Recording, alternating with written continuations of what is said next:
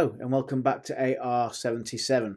If you are a fan of the channel, if you do like the sort of content that I put out, then please do give me a like. Let me know that you're enjoying the things that I'm showing you. Share, subscribe. If you're already a subscriber, don't forget to hit that bell button just so that you become notified then of any new videos that I release. Very much appreciated. Thank you very much. I enjoy the comments. Keep them coming. It's kind of why I started the channel in the first place. So that's all that feedback is very much appreciated. I've had some quite interesting conversations there with you all. If you're not a subscriber, I don't expect you to subscribe at this point. Have a look at the video, and if it's the sort of thing that you enjoy, subscribe at the end. That's fine too. Have a look back through the sort of back catalogue of videos, and if it's not for you, then that's absolutely fine. Of course, it's all horses for courses, isn't it? But if you do like the sort of thing that I put out, please do subscribe. And it helps me with the channel, helps me grow it, and hopefully might help me bring some more guns to the table at some point in the future. That all said, let's get on with the video. Today we're talking about barrels and how significant they may or may not be in your choice of pistol. In this case, because of this channel, we're talking about replica air pistols. So, I mean, let me start it with a kind of a personal note. On a personal note, you know, there is an aesthetic element to it. I don't just buy guns because of their performance capabilities. I buy the guns that I have because for some reason there's something in that gun that I like the look of as well. There isn't a gun in my collection that I don't like the look of. There are guns that are really great that are out there that I don't own because I don't like the look of them. It is, for me as a collector, that aesthetic or cosmetic element is part of the kind of the joy of ownership. So obviously a longer barrel tends to mean a bigger gun. So in that context, you know, and as I said, a purely cosmetic consideration, you know, while I do like the look of a compact pistol like the P365 here by SIG, I like the look of that, and it's a tidy little compact blowback pistol. That's all great, but I also I have a soft spot for a bit of a hand cannon like that, something a bit more chunky like the SIG X5. It's just a bit more beefy and it feels good in the hand. It's a nice big heavy gun to hold, and I wonder if part of that is because I currently reside in a country where ownership of something like that outside of the airgun world would be pretty tricky. Without all sorts of paraphernalia or going through a lot of red tape to get hold of an appropriate license. And I'm not that inclined to go through all of that when I can still enjoy shooting something in a really quite cost-effective way in my own garden and in my own home. And I have ownership of something like a SIG X5. Obviously, it's a replica and it's not 100% accurate. There's no cut-out ejection port on that, for instance. But it is a 20-round pellet shooting, blowback, full metal replica of a SIG X5. So there is that. Other people out there, other viewers, others among you, might go, well, that looks a bit too much for me, a bit showy, and I prefer something a little bit more kind of user-friendly like the P365. You might think, actually, that looks like a nice little tidy package of a gun there. All singing, all dancing, bells and whistles, nice sights on that. So you might think that. So that's the kind of cosmetic element out of the way. Let me just take these off the table and talk about something else that you might want to consider. This is the Dan Wesson 6-inch, the original kind of series of Dan Wesson replica pistols. It's kind of a loose replica, you could say. Now, weight and balancing. A longer barrel would tend to mean more weight, and with that, in terms of shootability, could make the gun kind of front heavy. Now that might be a potential benefit if it were a real gun, if it were a real firearm and it was shooting like 357 or whatever. In terms of that weight absorbing the recoil, if you're none of these guns are loaded and none of them have got CO2 in. But if you're shooting a real gun and that's kind of, there's a recoil, a bit of force coming from that explosion within the gun, if you will, that weight at the front end can help absorb that recoil. So you might prefer a gun that's a bit more kind of front heavy or have some weight towards the front. But that's really not a relevance with air guns. There's nothing like recoil, especially on a revolver. There's nothing in terms of that you need to contend with.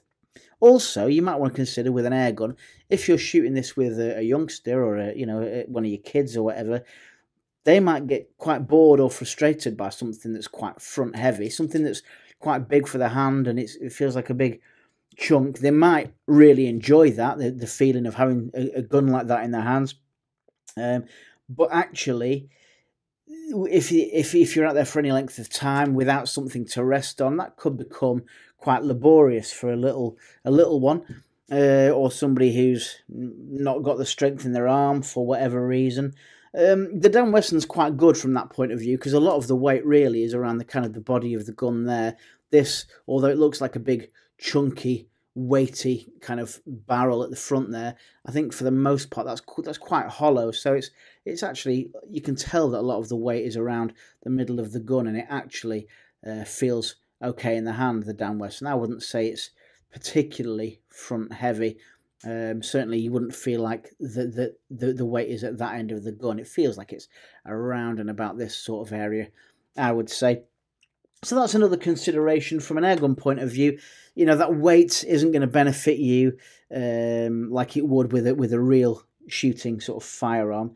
Let me bring another couple of pistols out because I want to talk about power, because sometimes the misconception would be, well, the longer the barrel, the more powerful the pistol, and as we airgun collectors know, that isn't the case. So here we've got the Colt Python here in 6-inch and that big, long, imposing kind of 6-inch barrel there. But it implies something that it is a bit of a fallacy.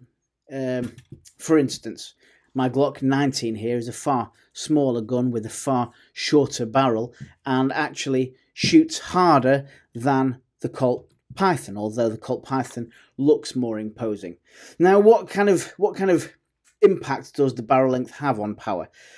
Well, in this case, the power comes from the CO2, so there's no inconsistency in terms of what sort of load you're putting into each gun, because the power doesn't come from the load behind the bullet or that explosion. It all comes from quite a standardized kind of CO2. Have I got one knocking around? A standardized kind of 12-gram CO2 canister like that. So the power for this gun is the same. The power for this gun is the same, other than slight differences perhaps in the kind of the valve setup. However, in a real firearm, obviously the length of the barrel gives their time, I suppose, a greater amount of time for the pressure of those expanding gases, that expanding kind of gas from the explosion, to build up behind the projectile itself, the actual bullet itself.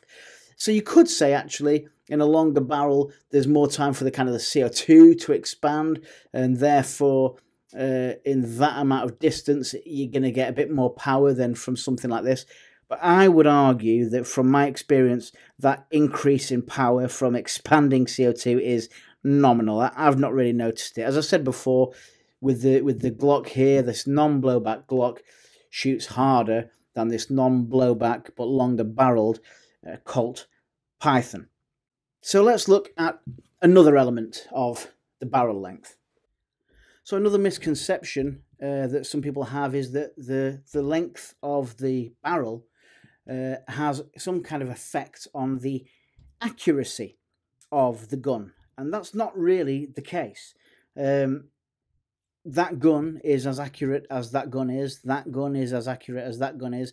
And it's not because of the barrel, unless there's a bend in one of those barrels. The barrel itself doesn't make the gun more accurate. What it can do is, if it's a longer barrel like we have here on the 629, it creates what we call a longer kind of sight radius, or a larger sight radius, which is essentially the distance between the kind of the rear sights and the front sight. So if you imagine, because we are we've got a short distance here, a slight deviation at this end can make a big difference out at greater distances.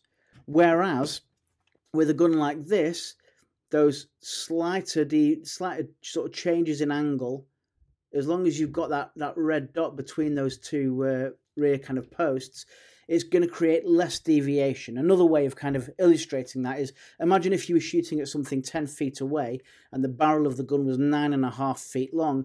You could pretty much just point it at the target. You'd only be half a foot away and you'd know exactly where that bullet was going to go. So the longer the radius you have, or the bigger the radius you have, the less opportunity there is for deviation when you are aiming, if you've got a longer barrel than if you've got a shorter barrel.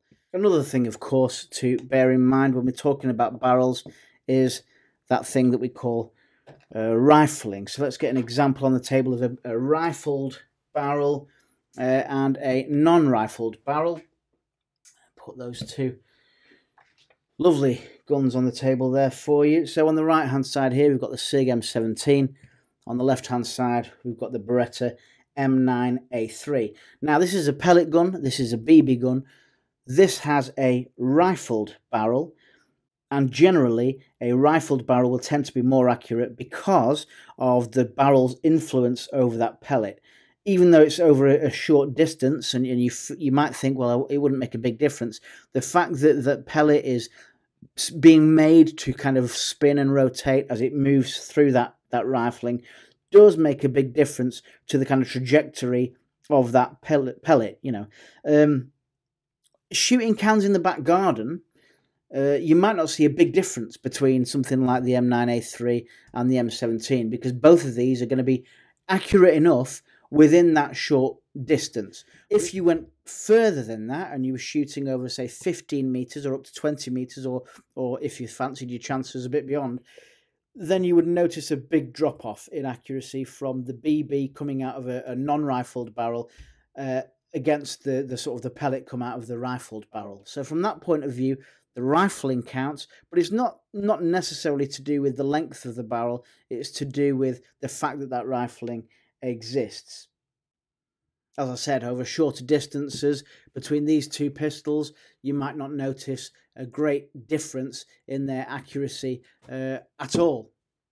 Another thing to bear in mind, of course, is the fact that because of the nature of these, they are replica air guns, and they are supposed to look like their real steel counterparts.